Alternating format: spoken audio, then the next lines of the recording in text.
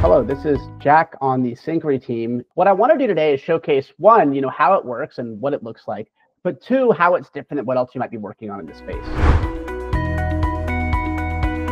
This is an untrained version of Claude. This is the out-of-the-box version. I haven't done any special or specific work here, simply connected it to my Syncari instance where it is using that data as the context to run these queries.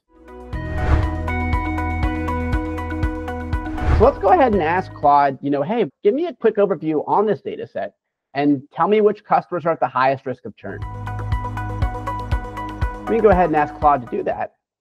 And what it'll do is it'll start analyzing my Syncari information and start providing me updates on, what it has figured out, what the overview is, and then start to tell me what's going on, which customers might be at the highest risk of churn. And it'll do that completely autonomously.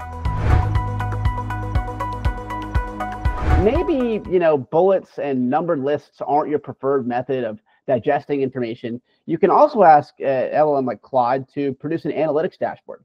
So let's ask it to do that.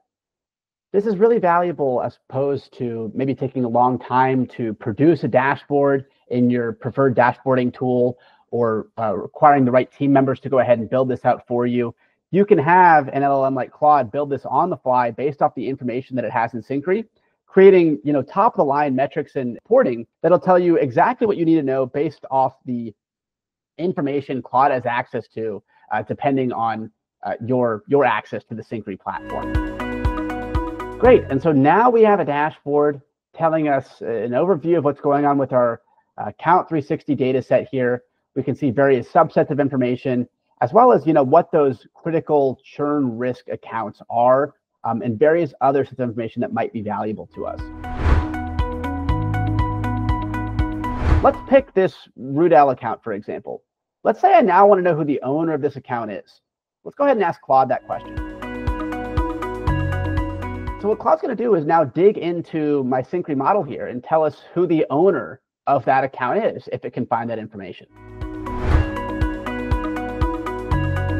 Hey, go figure out who the email associated with Jack Smith is